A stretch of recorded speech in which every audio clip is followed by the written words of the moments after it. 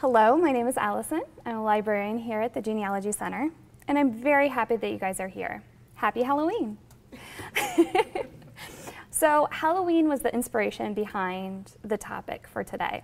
So I will tell you that we are kind of going on a tour of a little bit of darkness with the death and sorrow, but I did give you some resources. They're a little bit generalized, and we'll go through them a little bit, but this is mostly for entertainment and education. So let's go ahead and get started. So tragedies in times of sorrow. Everybody has a tragedy or two in their families. Now they can be major or minor. What do you guys think of when you think of tragedies? Death, what else? Yep, accidents. Anything else? Illness, yep. Natural disasters, you know, fire, flood. Mm-hmm. Avalanche, whatever. What about minor? What would a minor tragedy be? Divorce.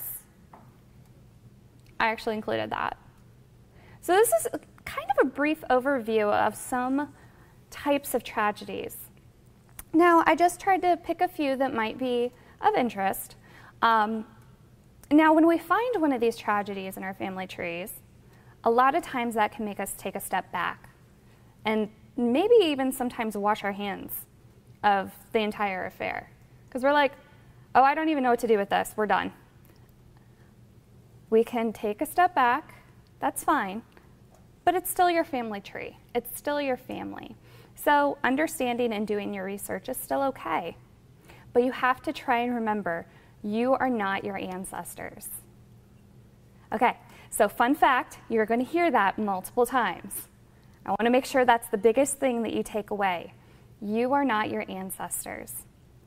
So many things that seem like tragedies to us may not always be tragedies to them, or what could have been tragedies to them may not be tragedies to us.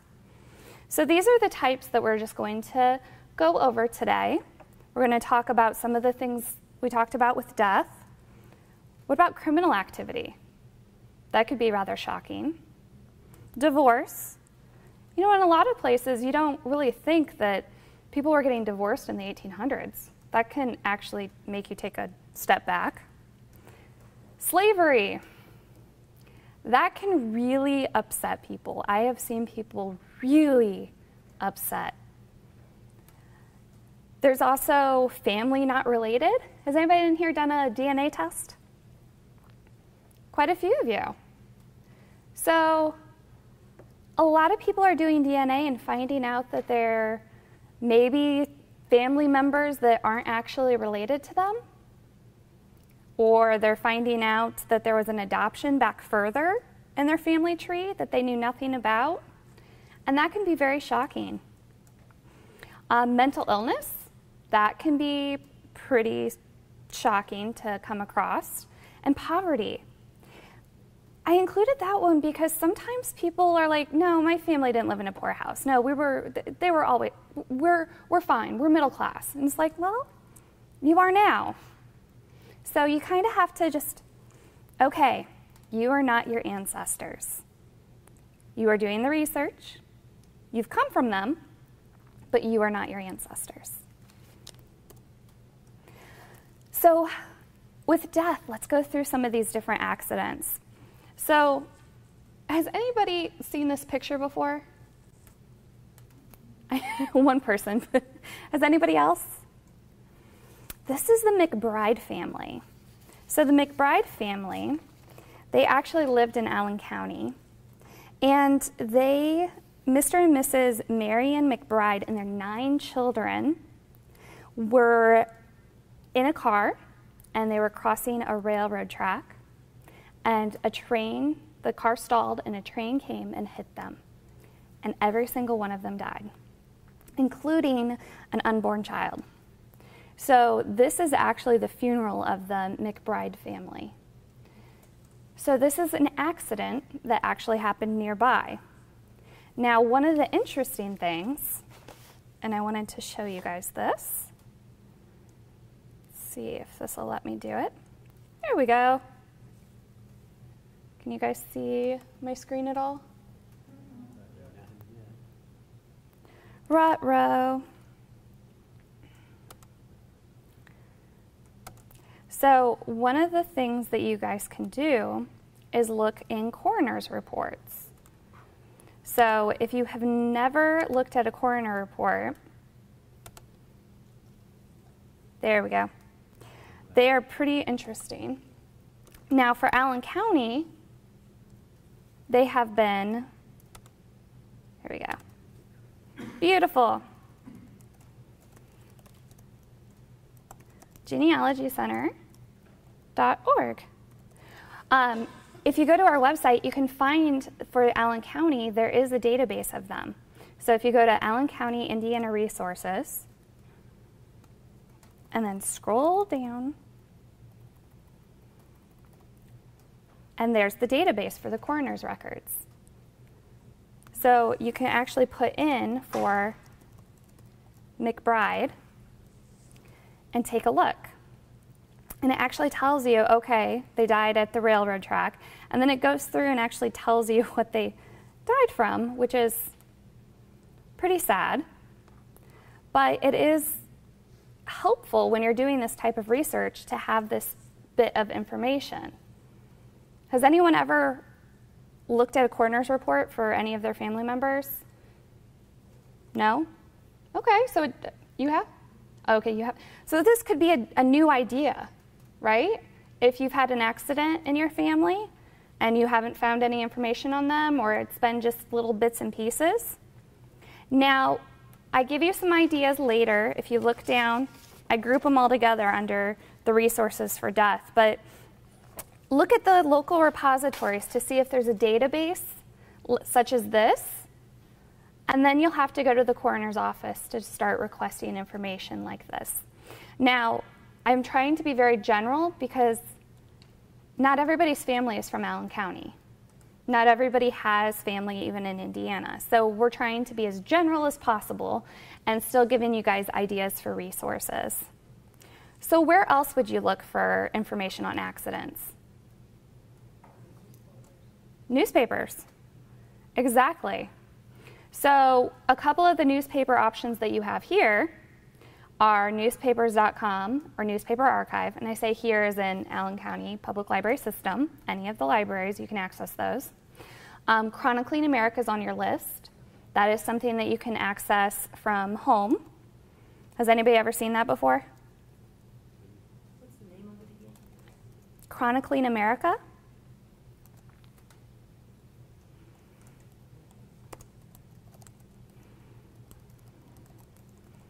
So Chronicling America, if I can spell, is done by the Library of Congress. So there's newspapers from all across the country. And these are free. I did, however, give you the link for this, so you should be able to access this from home. The other one that a lot of people don't remember or even know about is that there's a Google Newspaper Archive. Has anybody ever found that before?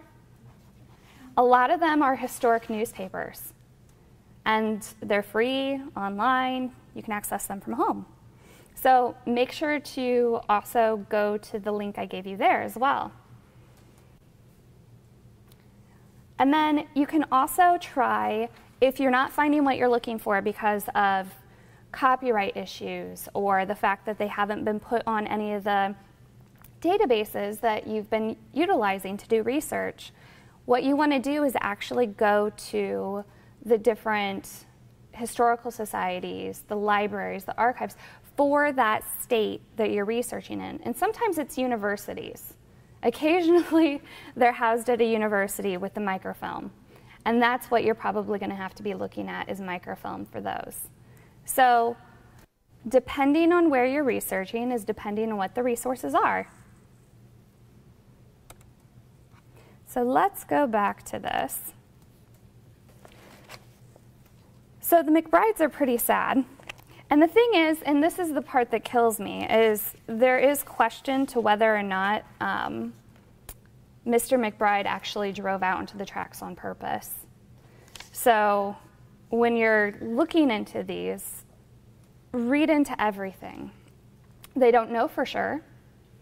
They just know they stopped and bought candy for the children, and then they all died because they had just stopped at a gas station. So it's a horrible tragedy, and it's unfortunate. The next one is Mr. George Hill and Mr. Peter Masterson. So these gentlemen are kind of interesting. So they were actually working, Mr. Hill was a mason, and they were working on a building at the corner of Main and Harrison, and the scaffolding, actually, the hook came undone and both men fell. Now, Mr. Hill did pass away, and Mr. Masterson survived, but had quite a few injuries, if you can understand. But with this, and I'm just showing an example up here, because I will tell you, I tried to put some of these on the PowerPoint, but they got so squished you couldn't even read them. So what I thought I would do instead is pass them around. I didn't think I should kill a tree for every one of these, because I doubt you all care to have a copy of every newspaper article. But if you want to take a look, this is the type of information that you can get when you are looking up these gentlemen. Let's say you have somebody who did die, and there would be a little newspaper article like this. There's that. And then there's the Denzer family. So this one's kind of interesting. This is, I put it as an accident, but it's also falls into all the other categories as well. So I just decided to start off with this because it was really sad. The gentleman actually killed his daughter and then killed the husband, the son-in-law, the husband of the daughter, and he just basically had a fit of rage, and they were trying to actually get away at certain points. And then he shot himself in the mouth. So you have people who go through issues and you try to figure out, okay, why would they actually do this? Why would you harm other people? Well, that's when you want to start exploring those different articles. That's when you want to start looking at newspapers.com. Ooh. There we go. Has anybody ever had a family member, if you want to share, anybody ever had a family member that had an issue like this? There was an accident, there was a murder. You had a car accident? Were you able to find newspaper articles on it? I was just trying, that's why I was late. I couldn't find anything. What time period? I don't remember the exact year, but it was my cousin, and I was in middle school and after junior high. So what time period would that be? Like 67, 68, I think. Okay, so that time period is usually under copyright. So it's really hard to find newspaper articles from that time period. Have you found the death certificate? I didn't look for that. There you go. That's what you need to start with, so you can get a date. Once you get that date, then you can start trying to get the newspaper. Where was it? Here in Fort Huzzah!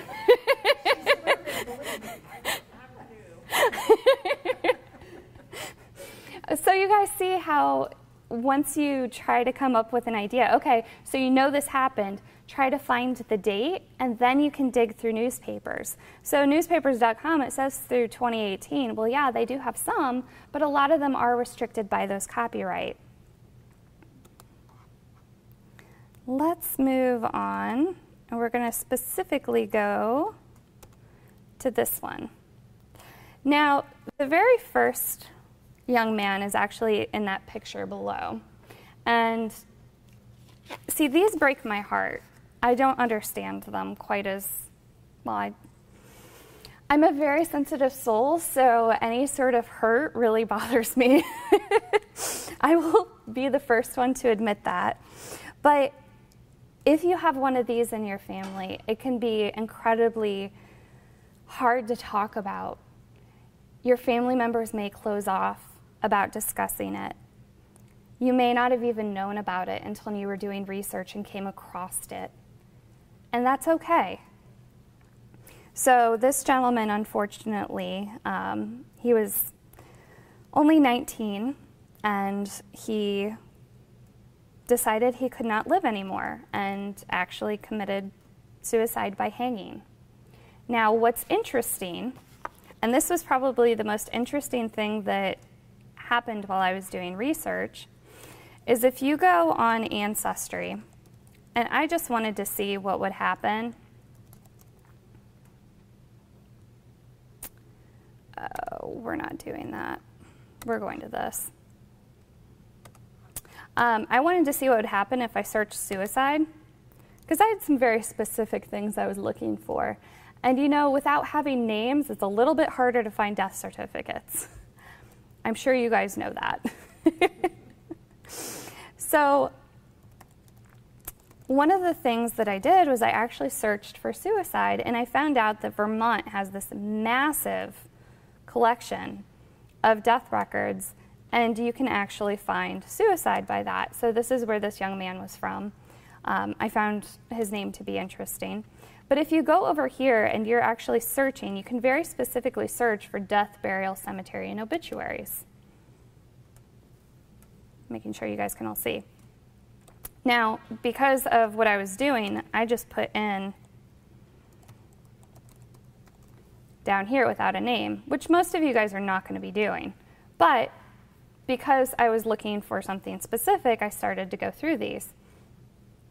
And it just absolutely astounded me, A, that Vermont has them organized this way, and B, how many there were. I was very depressed after going through this. It was very interesting. Also, some people's names are coming up as suicide, which was a whole nother ballgame of me going, say what? So if you're looking for something very specific like this, make sure you have a name, or at least an approximate name, because the keyword is not going to always work. Because if you're looking for something in Indiana, I will tell you, if you use keyword suicide Indiana, nothing will come up. And you all, and most of you probably know, Indiana death records are on Ancestry for the most part. So having that knowledge might actually help you with your search. The keyword does not work for cause of death when searching Indiana death records. Something new. Okay, so let's go back. So then there's Mr. Herman D. Adders. He was an interesting one to look up because his death certificate was probably one of the darkest I've ever seen. Normally they have a spot on death certificates where they can circle suicide, homicide, or accident. And the spot where that is actually pretty much darkened out. But it very clearly says gunshot wound through head. And upon some further research, found that yes, that is what that was coming around to be, is suicide, unfortunately. But sometimes the death certificates are just so hard to read that you have to continue to do research. You have to utilize the newspapers. You have to go after the coroner's reports. I'm going to send these two around. And then the third one just absolutely astounded me. This is from 1897. There was something called a woman's suicide club. And these people were committing suicide out in the street. And I just absolutely could not fathom. And she took carbolic acid in front of hundreds of people out on the street. And it took her over an hour to die on the street. I was like, that is horrific. Why would you do that? She had her reasoning, but there were article after article about the suicide club and about what she was doing. And I I still couldn't wrap my mind around it. And honestly, if you want to keep reading into it, it's one of those things that's just like, oh my goodness, why? Why is the, okay. But these things happen. People can't handle whatever's going on in their life anymore. People maybe are going to one of my later slides. Maybe there's mental illness. Maybe there's something going on in their world that you don't know about. And that's what you need to research. That's what you need to look into. Okay, these two absolutely made my stomach sick, but we're going to talk about them. So, anybody heard of Sylvia Likens? No? Oh, my Lanta. This poor child, she's a young woman. She actually passed away in October of 1965. And I honestly want you all to remember her name because she completely deserves to have her name remembered. She was 16 years old. She died on October 26th, 1965. Her parents actually worked and traveled quite a bit. So they were carnival workers. And so they put their children, they had 2 children that they put in the care of this woman and her children. And this woman's name was Gertrude, and then I'm going to butcher her name. It's Banaszewski. They tortured this child. They tortured her to death. Thankfully, they all went to prison for quite some time, but it wasn't just this woman. When I say they, it was this woman, her children, going all the way down to the age of 15, and some few years younger, and neighbor children.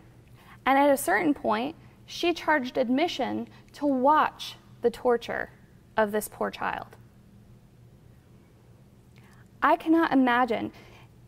Her sister was in this house and was told that if she tried to help her sister, that she would receive the same treatment. So she was afraid to get help. She feared for her own life and her own safety and didn't know what to do. But she actually got out. They were caught, they were sentenced, and her poor sister did end up living a life and was able to get married and have children. So this is actually part of somebody's family history. This is part of who somebody is related to, happened to this poor girl. And the woman who tortured this child, her children pretty much all were set free at a certain point and married and had children. So this happens. People do have this in their family trees, and it is awful, but you are not your ancestors. It's something to keep remembering. You are not your ancestors. But I did want to bring this up just because this poor child needs to be remembered. Yeah. That family that tortured her, is that Fort Wayne area? No, Indianapolis. Close enough. Yes. Close enough. And I will tell you, there are newspaper articles, there are all sorts of different things. This actually, let me find out what it was. This is the basis of Jack Ketchum's novel, The Girl Next Door. So it's a lot of different people have actually written about it, turned it into different stories, but it's just heartbreaking. So the other lady in this picture, Helen, she was also murdered, and again in Indianapolis. Now this one was really interesting. She was a doctor. She was a doctor during a time period when women were typically not doctors. So this is early 1900s. So she was actually, this is terrible, but she was murdered and she was found with her hands closed. No one was in the room. The door was locked, the windows were closed, and her throat was cut. And they thought that she had committed suicide. And that was the initial finding. And then they realized that it was murder. So then they continued to investigate. And they started accusing people. And she was secretly engaged to a gentleman named Dr. Craig. And then there was another man who was also, he was an executor of her estate, Alonzo Ragsdale, that was also indicated in her murder. And because of the lack of evidence, nobody was actually charged. Nobody went to prison for her murder. So at this point, this woman is still, her murder has not been solved. And I will tell you, just because it's Halloween, the place on Delaware in Indianapolis where she was murdered is considered to be haunted. Her spirit still keeps coming back looking for her murderer to get justice. At least that's what the stories are. So whether or not you want to believe that, that's up to you. But I had to throw a little bit of Halloween spirit in. Oh, 1913. And then we talked about illness. So illness is something else. Now, one of the things that I find really interesting about illness is, have you guys ever gotten a death certificate and went, what in the world is this cause of death? What's the first course of action? Look it up. Look it up. Where do you look it up? Medical books. Medical books? Google? So a lot of people do use search engines. At a certain point, when you start looking up the really archaic medical terms, they don't always pop up. One of my favorite that I found is someone flooded to death. A few of you have probably heard that. I've talked about it before, but she flooded to death in childbirth. She bled to death. But her death certificate literally just said flooded. Nothing else. And I was like, what does this mean? Can we find this out? It meant she bled to death in a miscarriage. So sometimes you have to look up these terms and figure out what they are. But it's also interesting to look at the different causes of death and the time period. So some things have been eradicated. Some things have longer lifespans. So the first gentleman, Larry Omar Abdair, he actually died because of influenza. That's not exactly a common way to die anymore, is it? But if you can see, his tombstone's up there with his parents. Can anybody see the date? He died in 1955. 1955 from influenza. That's actually not that long ago.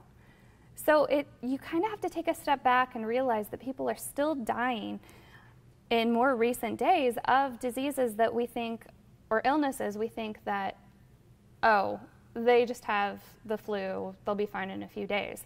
People are still dying of these. So you have to take a step back from that. The next person was Esther Adelman. She was another baby. So she was only 15. You can see her tiny little tombstone there. She had a brain tumor, and they only knew about it for 5 weeks. They found out, and there was nothing they could do. Now, this would be something that a lot of people wouldn't talk about, because this would be really hard to lose a child, especially after not knowing that they were even ill for such a short period of time. The last one is Mike Hillman. He died because his lungs actually quit working, but it was because of muscular dystrophy.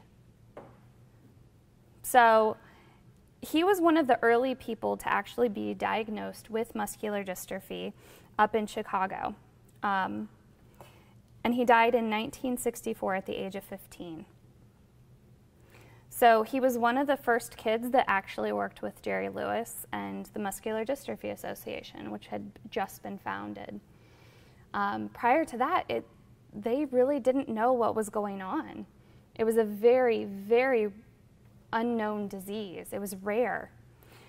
Now, somebody who has Duchenne muscular dystrophy, like he did, they have a life expectancy of around 21, 22 years old, which is much longer than that 15 years that he got.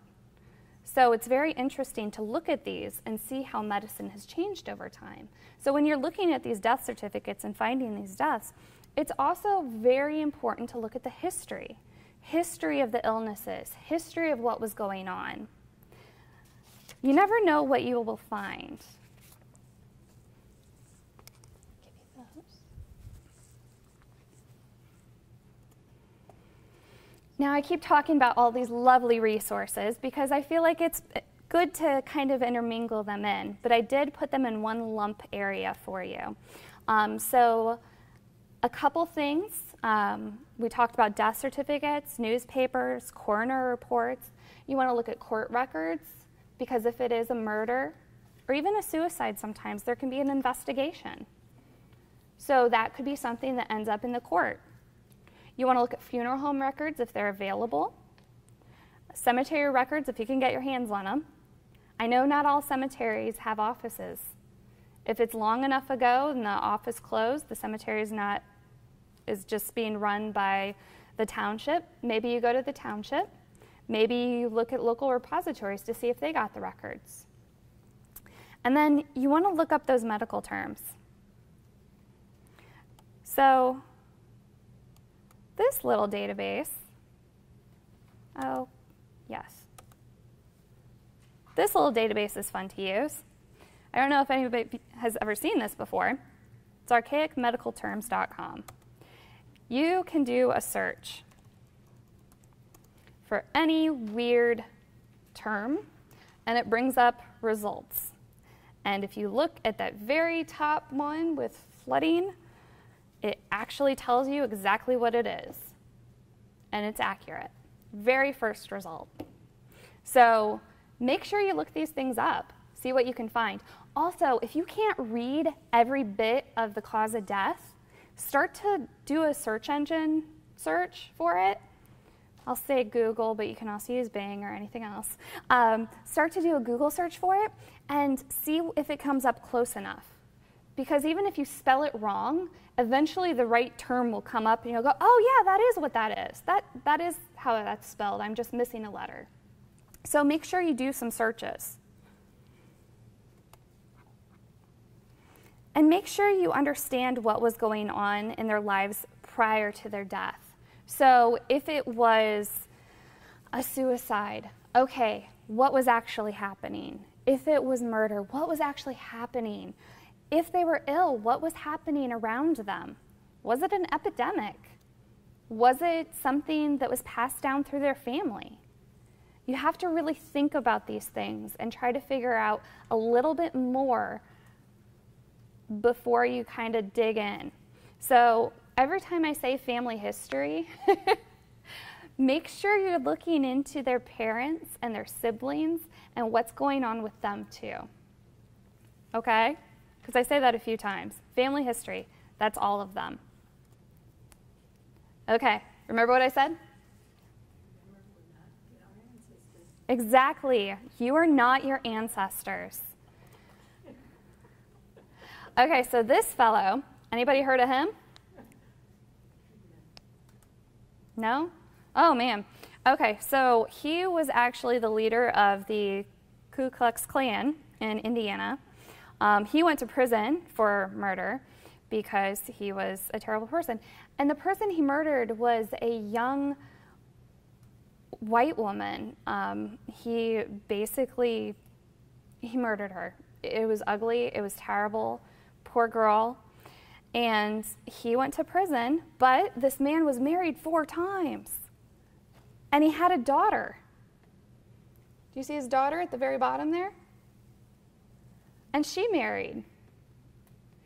So this is her family.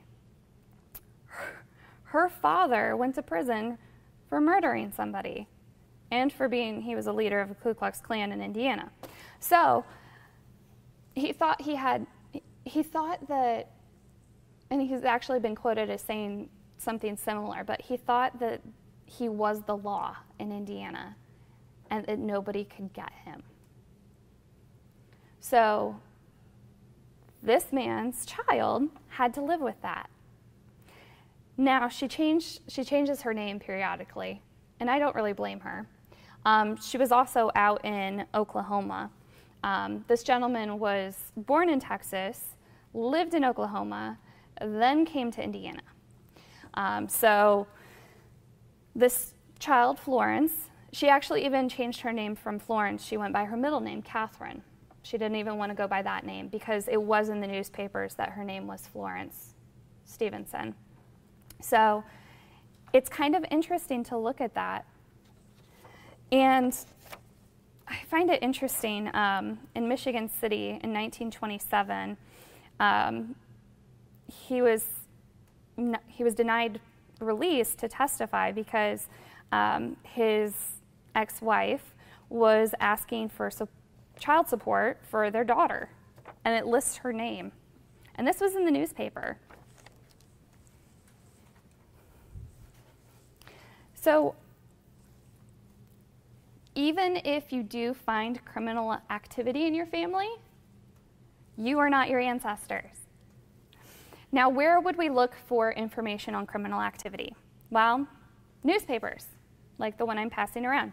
You can find a lot of information because any sort of criminal event, what happens if something happens around here? It ends up in the newspaper, right? Well, it did then too. The bigger the crime, the more times it's in different papers, and the more sensational, the more newspapers it is in across the state or country. So you might find a lot of information, or you might find just little bits about maybe an uncle or a great-grandfather who went on a bender and got arrested for public intoxication. You know, you can find stuff like that. Court records are also really nice. You can utilize these court records to find out, okay, what were they actually charged with? What was their sentence? What's going on here? And with some court records, you can find them on Ancestry. Some court records you can find on Family Search. Some of them you can actually find through the different states. Like Indiana, you can find more recent ones through Odyssey, which is their database. But you can also find on the Indiana State Archives, you can find for Marion County and a couple other counties you can find as well, not Allen. I wish I could tell you Allen, but no. So you want to make sure to check all the resources. Now, I know some of you have been in my classes before, but I do like to show you really quick. With Family Search and with Ancestry, it is sometimes better to search for your very specific location and the record set you're looking for. So if you go to the catalog and just say, type in Indiana, you can even go places within Indiana, so Allen County, and then if you scroll down, okay, court records. There's 8 hits. Maybe one of these has my ancestors' information in them. Now, this works for any state. It doesn't mean every state, every county has the same type of records, but searching that way, you can potentially find what you're looking for. Also with Ancestry, I have to go to this. If you go to the all categories, down here there's tax, criminal, land, and wills. They lump them all together. But you can click on court and governmental and criminal records and actually very specifically be looking for things and see if there's something in one of these databases that is specific to your family. You can even narrow it down by state over here.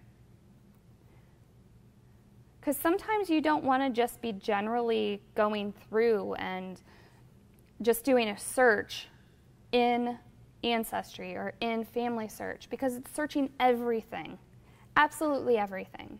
You want to narrow it down to these very specific record sets to find the sources you're looking for. And make sure you look at different repositories.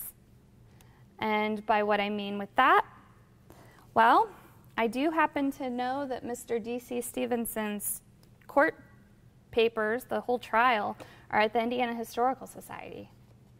So you want to make sure that you check and see if someone local doesn't have an entire collection about that person. And then look at his family history. What was going on? What were his parents doing? What were his siblings doing? What actually happened? Was there something in his life that made him turn into this person? Did something happen while he was in the military? Yes, he was in the military. So look at these different things and try to understand these people. Don't just automatically go, oh gosh, my ancestor was a criminal, I can't handle this, we're done. Learn why and how and just dig a little bit deeper. But remember, you are not your ancestors. What about divorce? That seems very commonplace now, doesn't it? There's some outrageous statistics out there saying how many people have been divorced, and it's really high.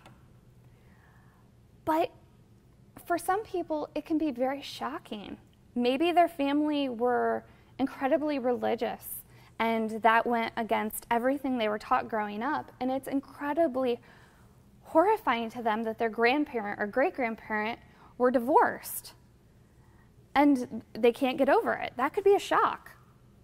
Or maybe it's just shocking that there was a divorce back in the early 1800s that you never even thought about. In fact, this divorce that I have up here is from 1866 in Montana.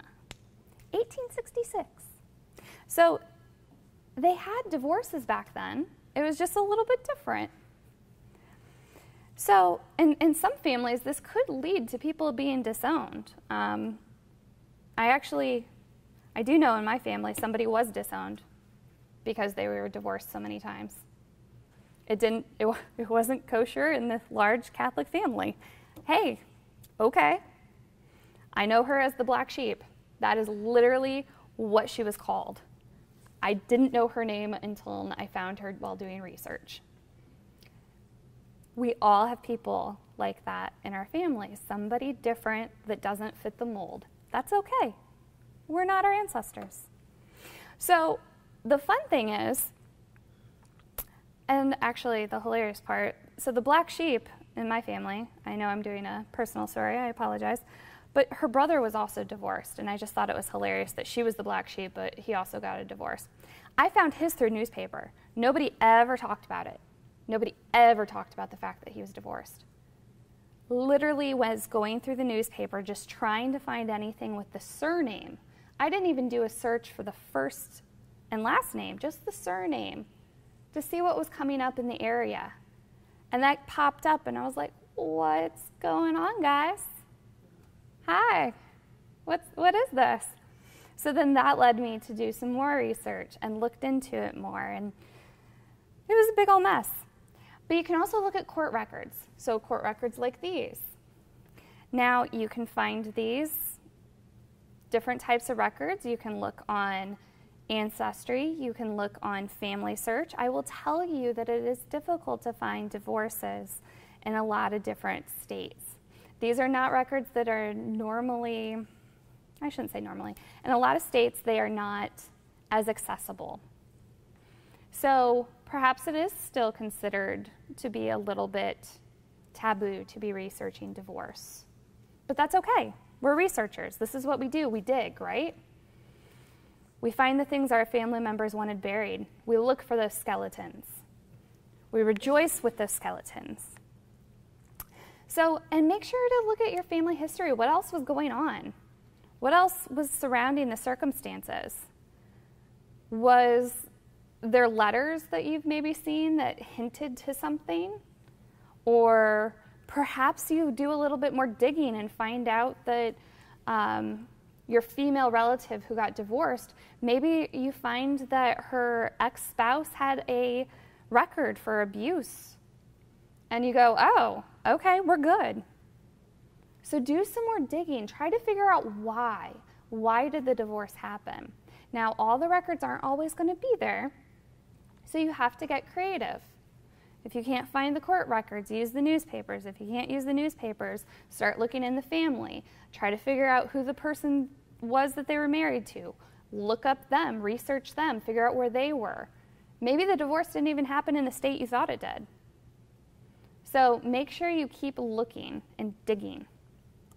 But remember, exactly, you are not your ancestors. Okay, this is incredibly shocking for a lot of people. I have seen some people very, very, very upset to find out that their family owned someone. And I completely understand that, because it's not okay. But you are not your ancestors. You can still research it. You can still find out what was going on. You can still find out, okay, they lived that type of life. What were they doing? What was going on? Did they live maybe in Kentucky and then move up to Indiana? Where were they? What was going on in their lives? And you can use these records to research. You can look at the probate and wills to see, you can actually see people willed, slaves willed to another family member. You can look at court records, tax records, deed records. They would be deeded over. That's actually a sale of a slave up there. You can look at slave schedules and census records, newspapers. If there was a runaway, a lot of times there would be a newspaper article, an ad for the return. And different repositories as well. You can find a lot of different records on what was going on. And I gave you guys some different things that actually are here. So one of the things is we have the African American Gateway. Now, if you're looking at that, that's typically for African American research. But you can also utilize it to try to figure out what your family was doing owning slaves. So you can go to the free databases and then the African American Gateway. There it is. And click on a state. So let's say your family was living in Virginia at the time. You can start going through and seeing, okay, what was going on? Are there any records? If you do a search, you can actually find some records. So there's an account of, it's at the bottom of the page. Let me see if I can move it up. You see this right here, slaves owned by James Howard in Chesterfield County, Virginia. Okay, if that's somebody's ancestor, there you go. You have a record. You have information. Now, by researching it, it's okay to realize that A, you are not your ancestors, and B, by researching it, it doesn't make you a bad person. You're just looking up your family history. You are not your ancestors. It's the biggest thing that I have to keep reminding people when doing this sort of research. And then when you're also looking, you might also take a look at one of our on-site databases. If you go to our on-site databases and then scroll down, we do have a database that's slavery and anti-slavery. So you might find some records in there as well. So there are resources for doing this sort of research, and this is just skimming the surface. If anybody has questions, we're always happy to help. But remember, you are not your ancestors. What if your family's not related? What if you do a DNA test and you're like, whoa, my great-grandpa's not my great-grandpa. What just happened? Who is my great-grandpa? That's okay. It's a shock. You may need some time to actually take that one in, and I think everybody would understand.